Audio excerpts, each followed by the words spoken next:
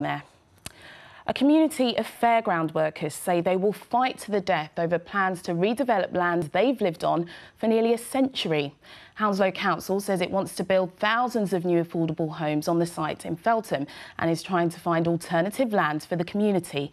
Gareth Furby reports. In the summer, if you want, there's fun to be had at the fair.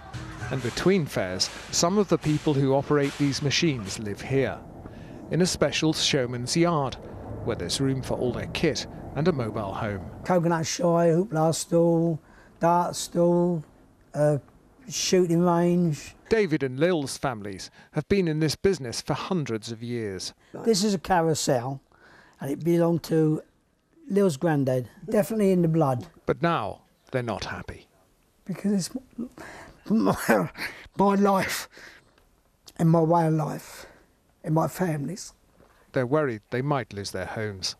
I was born here, in my aunt's caravan. The council considers there is sufficient opportunities to provide new homes. Hounslow Council has written to the show people saying their site, in its new master plan, is a suitable location for new homes. I never ever thought that I'd have to come to a site that's been in place for 100 years and as well established as this and try and protect the show people from losing their homes.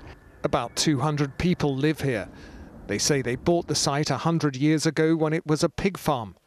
Hounslow Council says it has to provide more than 20,000 new homes in 10 years, and the site has potential as it's so close to Feltham town centre. It says it's trying to find a suitable alternative site for the show people, but they say they will never leave. My grandfather brought this.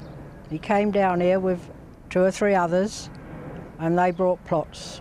Carol Wood has lived here 72 years. She was born at Woking Fair in a caravan. I'm fighting to the death. They will not get me out of here. They'll have to drag me out. Sarah James started working on the fairs when she was 9.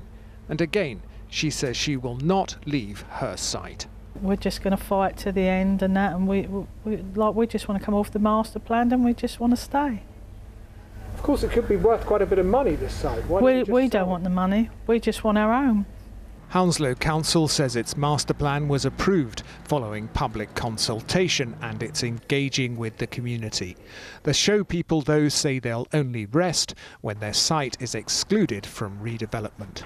Gareth Furby, BBC London News. A group of London businesses based under railway